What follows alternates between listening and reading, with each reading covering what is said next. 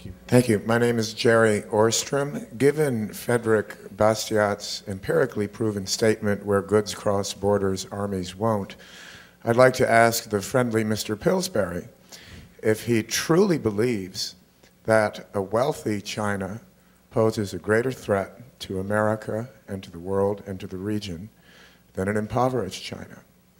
Others, I think Mr. Mearsheimer clearly answered that question. I'd like to get your direct answer. Thank you very much. So the gentleman at the back. Hi. I guess this is for Mr. Mearsheimer. He was saying that the military strength is the key to controlling China, but it seems that we can't really do anything in Iraq to control Iraq. How are we ever going to control China? And really, economically, since they have trillions of dollars pouring into their country and we're running a major, major deficit, how would we ever possibly finance a military that could overcome China? I mean, they have so much more money in the bank now, and it seems like in the foreseeable future that's going to be the case. So shouldn't we focus on being economic partners with them and trading partners, as Ambassador Roy said, and seek common ground rather than sort of pursue this military concept which isn't working anywhere for us? Thank you. And the gentleman here in the bow tie, please. My question also is to Mr. Mearsheimer. Sorry to pile on you, but why do you believe, contrary to every example in recorded history, that the United States can continue to be the most powerful nation in the world? And in what way are the citizens of those countries which used to be the most powerful nations in the world, Sweden, the Netherlands, Great Britain, any worse off now that they are no longer citizens of the most powerful nation in the world? Thank you for that very understanding question. Let's start first, though, with a question for Michael Pillsbury about a wealthy China surely being better for America and the world than an impoverished one. I prefer a wealthy China to a poor, angry China. I think the issue, though, is not wealth. Just joined our side. It's an even trade.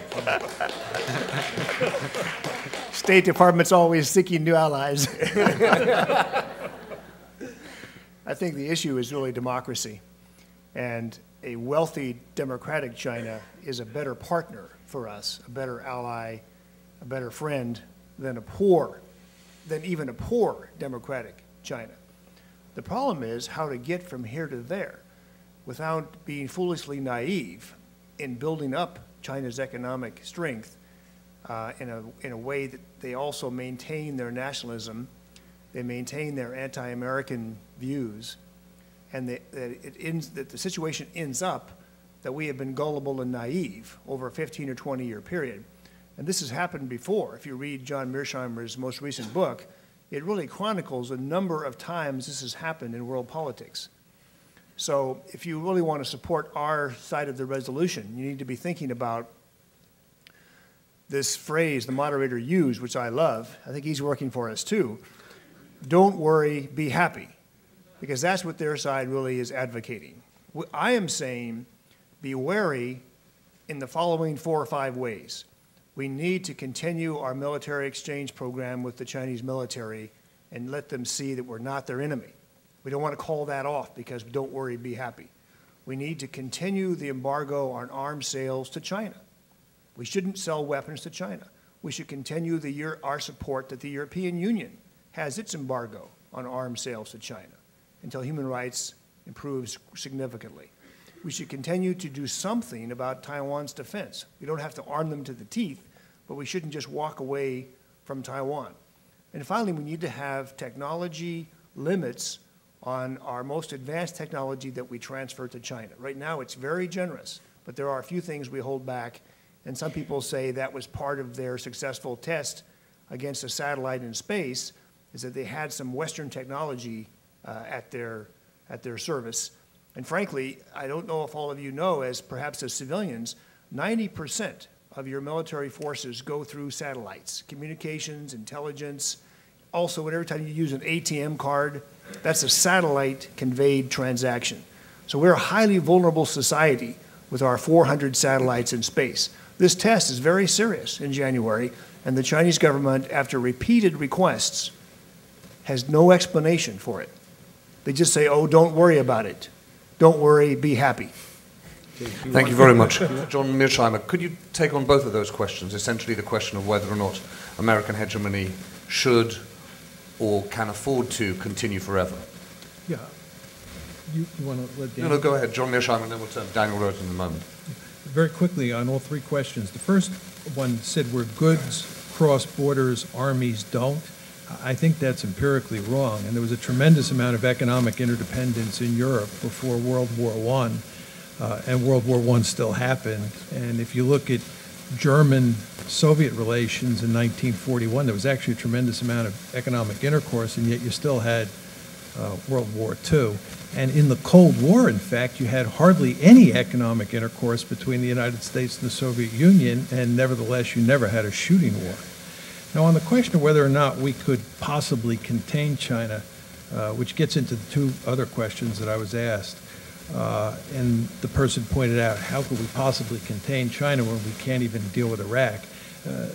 I would note that going to war in Iraq was a completely crazy idea from the beginning, and whether or not you can fight and win in Iraq is a very different issue than whether you can contain China down the road. And the analogy I would point to that makes this quite obvious is our experience in Vietnam, and at the same time our experience containing and defeating the Soviet Union during the Cold War. The Vietnam War, like the Iraq War, was a completely cockamamie idea, but nevertheless, the United States, even though it lost in Vietnam, still won the Cold War. And there's no question that the United States should avoid fighting Iraqs down the road, but it clearly has the wherewithal to finance the defenses to contain China down the road. And this gets to the final question, which is, can the United States remain number one forever? And if we don't, will we be that badly off? First of all, nothing's forever, so the United States is not going to remain number one forever. But I would be willing to bet a lot of money that the United States is actually more powerful relative to the rest of the world over the course of this century, largely for demographic reasons, than it is right now.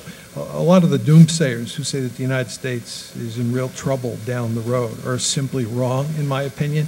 And I think a powerful case can be made, contrary to what we're talking about up here, that China won't rise anywhere near as much as many people think it will.